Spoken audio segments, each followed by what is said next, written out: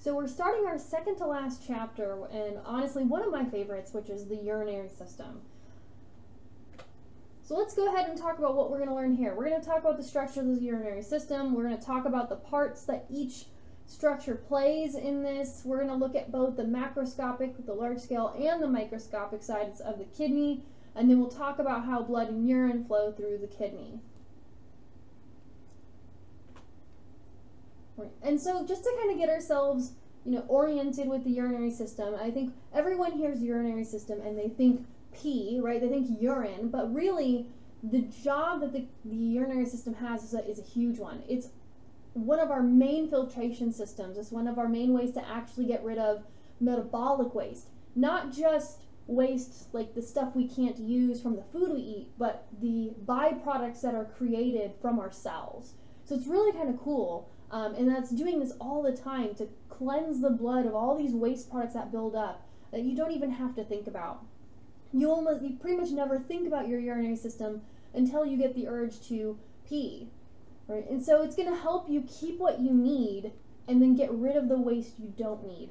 And so that's why I like this system so much, is because it is so good at making sure that you are keeping everything that's still useful, or as much stuff as you can that's still useful, and getting rid of waste products so that they don't build up. So for this video, we're just going to focus on the overview of the kidney, right? We're going to look at the gross anatomy, and then in the next videos we'll go into the microscopic side, and then the last one we'll go into the urinary tract itself. But we're going to focus on the big picture of the kidney first, looking at the external structure, where we find it, all the structures that help support it and cover it. We'll talk about some of the major divisions and structures in the kidney, the blood vessels associated with it, and the pathway of blood through it. And then we'll talk about a little bit about the nephron. We'll focus more on the nephron in the next video. And then we'll trace how fluid flows through as blood through the kidney and then becomes urine. So where do we find the kidneys? These are going to be up against the posterior abdominal wall. They are retroperitoneum, meaning they are outside of that peritoneum, right? They're going to be behind it. These are protected by the ribs, so they're going to be down kind of like just below your last ribs, your floating ribs. So they're protected by those, they're protected by muscle, they're protected by fats, right? These guys are going to be pretty much at your T12 to L3 level, with the left being a little bit higher than the right, and that's just because of the liver being in the way. And then right on top of the kidneys we find the adrenal glands, right? I always say the adrenal glands are the kidney's hats, right? A little silly, but maybe it helps you remember. And you should remember the adrenal glands too, because we talked about them in the endocrine system. So let's go ahead and talk about the external anatomy for the kidneys. So we have the fascia, the fat pad, and the capsule. And you'll notice we put renal in front of that. So if you see renal, you should be thinking kidney, right? Kidney, kidney, kidney, like renal failure, right? That should be what you think. So we have the renal fascia. These are going to basically anchor and hold those kidneys in place. The fat pad will then cushion and protect the kidney, hence like fat pad, right? If something's padding, it's cushioning. And then the capsule, this is going to be a dense irregular connective tissue all the way around it that's going to help protect and hold the shape of the kidney. So if we look at where we see them, again, they're these little, they're about fist-shaped, or fist-sized, I should say, not shaped, but sized, right back just below, kind of hiding behind your floating ribs. So the 12th rib is kind of helping give some protection there. It's kind of sort of the 11th as well. Now, I'm going to go back really fast to talk about the renal hilum, but also I'll read through this quickly and then we'll go back. But the hilum, and we've seen this before with some of the other organs. Anytime you see hilum, you think like it's going to be where a lot of things are entering and exiting. It's like a main entry-exit point there. And so with the renal hilum, we see like blood vessels, namely the renal artery and vein, lymphatic vessels, nerves, as well as the ureters. Right? We saw hilum again with like the lungs, things like that. Same type of structures are going to exit through that hilum. So we go back, right? This is the hilum, right here, where everything kind of connects and exits out. We don't see all that stuff drawn here, but it is there.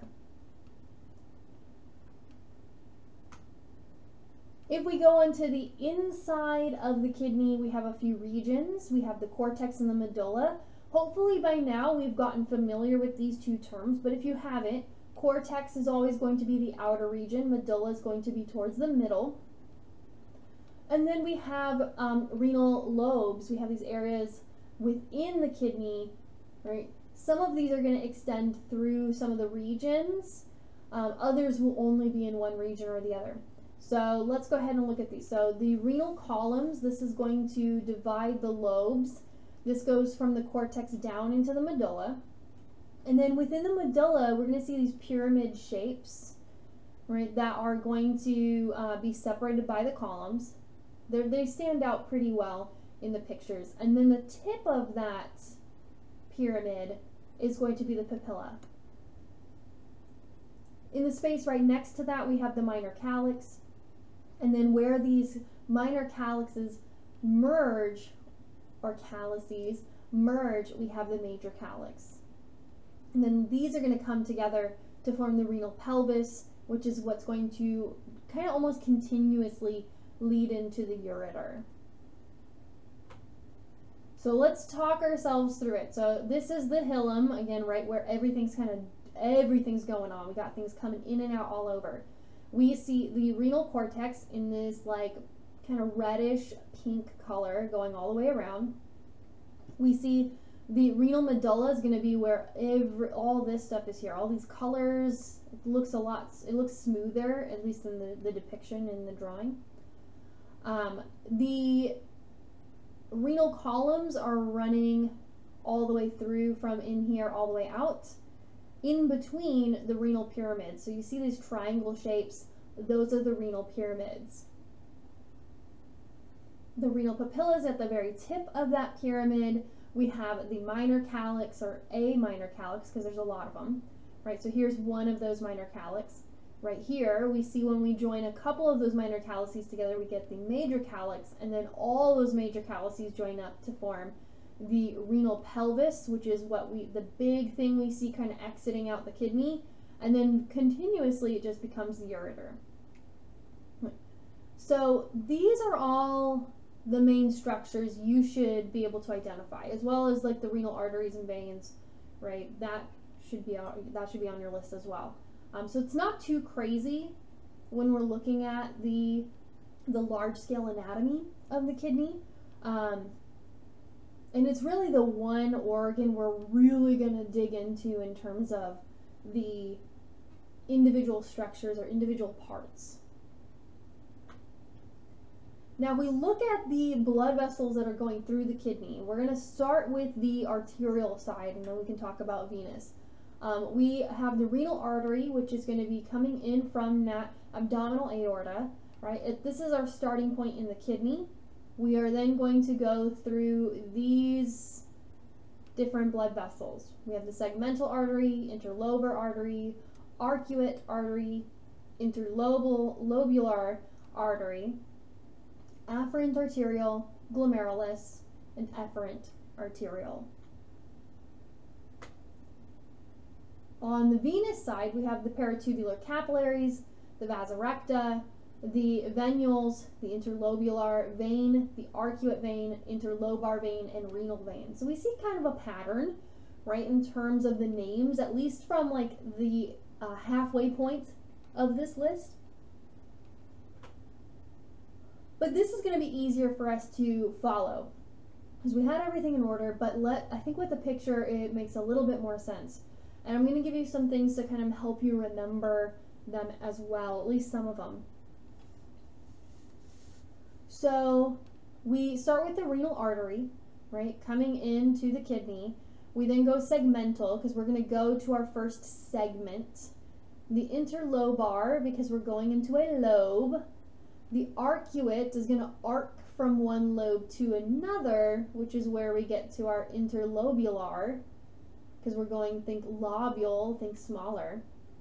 And then when we're on the small scale, so now we're like on the microscopic scale, as we go over here, we get to the afferent arteriole. I think when I hear afferent, I think arrives. It's going to arrive at the nephron. The glomerulus, which is a basically like a little capillary knot. This is a bit simplified. We'll get into this more in the next video, but this glomerulus, which is again this little capillary knot, this is going to be the main thing that is going to pull blood, or pull components from the blood, I should say. Pull components from the bloodstream into the nephron. And then as we exit out, we're going through the efferent arteriole. And that's, so the way I remember it is afferent arrives, efferent exits. Because they're so similar in name, it could be hard for you to remember. But if you remember that alliteration, afferent arrives, efferent exits, that will help you. After we go through there, we have this whole mess. The paratubular capillaries are basically wound around the rest of the nephron. We'll get more into and kind of talk about this more in the next video, but we have that mess of capillaries all the way around, and then we're going to come out into the interlobular vein, arc over, right, arcuate vein, interlobar in between the lobes, right, interlobar vein, and then to the renal vein, and then back out. So you should be able to tell me, right, especially from a picture, you should be able to tell me which each of these are. Now I mentioned the nephron, and this is on the microscopic scale, which I know I mentioned this is like the big anatomy of the kidney, but this is the workhorse. So when we think nephron, we think this is the urine producer. This is the workhorse of the kidney. We have this, what's called a renal corpuscle, which is the glomerulus, that knot, right? And the capsule that goes around it. Sometimes it's called the Bowman's capsule, sometimes glomerular capsule. I'll probably use those interchangeably. You're welcome to use them interchangeably as well. So if I were to like point this out on a lab exam and you said Bowman's capsule or glomerular capsule, either one would be accepted as correct. So we have those parts. We have the proximal convoluted tubule, or PCT. We have the nephron loop, also known as the loop of Henle. The nephron loop has two parts, the descending and ascending. So part of it's going to go down, part of it's going to come back up. And then the distal convoluted tubule, which is further down the line. And so these pieces are in order of where blood is going to be filtered and then dealt with, right, in the nephron. So all these are going in order of flow. So here is our nephron anatomy, and again, this is on the microscopic scale. I mean, you got about 1 million of these per kidney, so you can imagine how small they have to be to fit them in. But here's our afferent arteriole, the glomerulus and its capsule, the efferent arteriole leaving, and the paratubular capillaries. But as we leave out, we enter the proximal convoluted tubule, and you can see how it lives up to its name, right? It's close to the glomerulus, right, because it's the first thing that this fluid's going to enter into from that glomerulus capsule. And it's all sorts of twisted, hence the convoluted part, right? It's all twisting all over the place. Here's our nephron loop, or loop of Henle. Again, you can use either term. I'll probably just say nephron loop. We come back up, and now we're in the distal convoluted tubule because we've gone further down the line, and we are still twisting about. And then lastly, each nephron is going to join up with a collecting duct. And we can see here that like multiple nephrons are going to link with the same collecting duct. Now there's two main types of nephrons. We have the cortical and the juxtamedullary nephrons. These ones have a different, the main difference we could say is like the loop of Henle, or the nephron loop. With the cortical nephron, the loop of Henle barely gets down into the medulla, so it's just kind of touching, just kissing the medulla, right? Whereas the juxtamedullary nephron, the loop of Henle is a lot longer, and so it's going to dip way down into the medulla before coming back up to the cortex. But both of these are going to be riding that line between cortex and medulla. So here's the two different nephrons, and again, see, both of them are riding between the two regions. The difference is, here in this one, we're diving down deep, right, in our juxtamedullary nephron, while our cortical nephron is just barely touching that medulla, right, just barely.